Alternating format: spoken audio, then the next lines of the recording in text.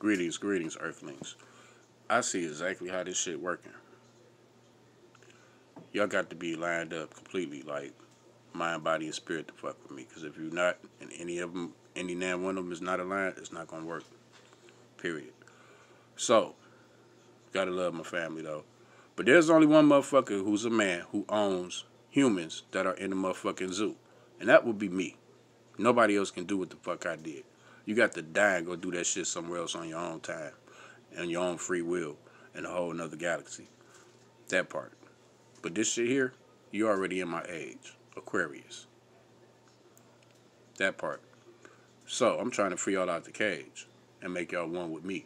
You're not going to do that if you think you can replace me. I'm irreplaceable. And I'm not just the Heavenly Father, I'm the Heavenly Mother too. So with that being said, you're not going to continue to disrespect Isis, Diana, Nike, Kali, all of those beautiful goddesses whose energies I carry. Ancestorially, if that's what y'all want to call it. When no, I'm the original version, so they got their shit from me. So with that being said, you're not going to continue to diss them. And then you're not going to continue to diss all the masculine energy too. I keep telling y'all I'm whole. Like the whole karma ball, the whole shit. That would be me. I'm whole.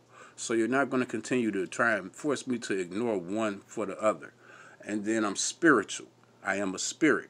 So you're not going to force the spirit to go and lay with another man. That's not in God's plan. That's in man's plan for God. Man planned on fucking God. Let's put it on the floor. Man planned on fucking God. And for that, man plans on getting God plans on getting man fucked for that. You dig?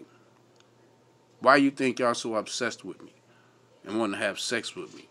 That would be the Kali energy that's drawing you in to destroy you. I warned y'all. Now I'm shooting shots. Get it? I'm into sacred geometry. That's with a woman, an Iron Man. You dig?